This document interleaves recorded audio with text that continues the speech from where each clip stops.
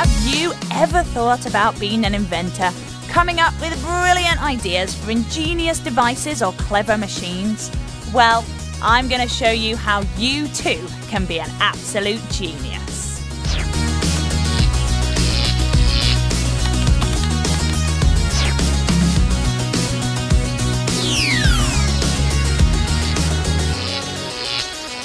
Some of you may be wondering what an inventor actually does. Well, it's lots of different things. For starters, they do their inventing in an amazing variety of places. From ships, to sheds, to swimming pools. They use loads of different tools, from a simple pen and paper, to soldering irons, to metal working machines in workshops. They work hard, but they have a lot of fun as well. Now, what kind of people make the best inventors? How do you start out being an inventor in the first place? And what kind of skills do you think you need?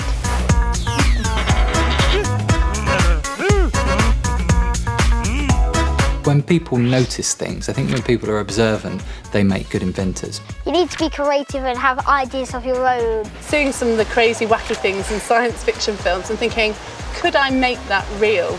Be willing to do it. So you can't say, I'm going to be an inventor, but I'll do it later. I'll be an inventor later. You have to be really driven, a person. Like you got to want to get things done. You also need to be able to see a problem that exists. You need to find a need, something that needs to be solved.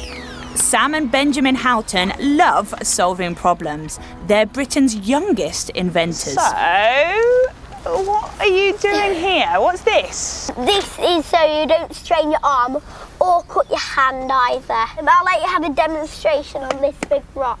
Okay, let me have a look. So it's like... So just pretend that you don't see the rock. Yeah. You're digging down. Yeah. The problem they wanted to tackle was how to avoid hurting yourself when you're using a tool like a spade and you hit something hard in the ground. If you didn't have this, you wouldn't have any grip and it would cut you. I get you. So it's a shock absorbing handle. Yes, They can go on anything, including a spade. Right, so there's a bit of rock here, but I haven't seen it.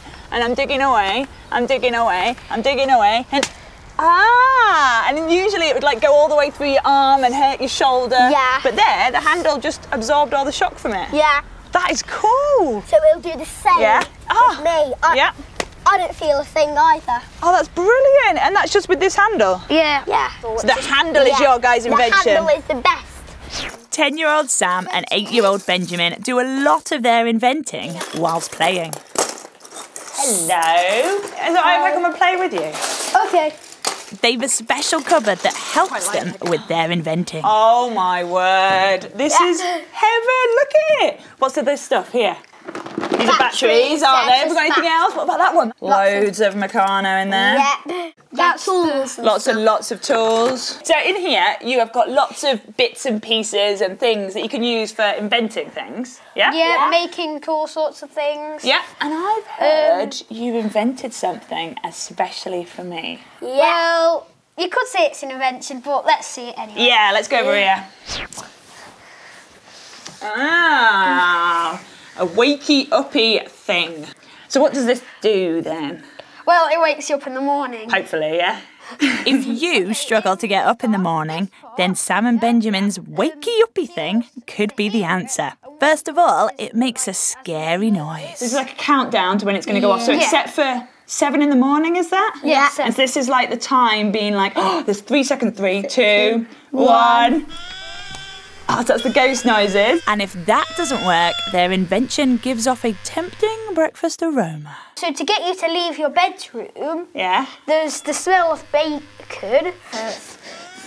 Oh, you can actually smell the bacon. Yeah. And so I get, yes, the ghost noises will go, oh, something's happening, it's scary. And then you would normally just go back to sleep once you've realised nothing's happening. But then when you smell the bacon, you go, bacon, I might get out of bed to get the bacon. I think I knew this. I think this would actually get me out of bed. Probably. Only if you like bacon. Yeah, that's true. So, Sam and Benjamin have lots of the qualities that go into making a good inventor.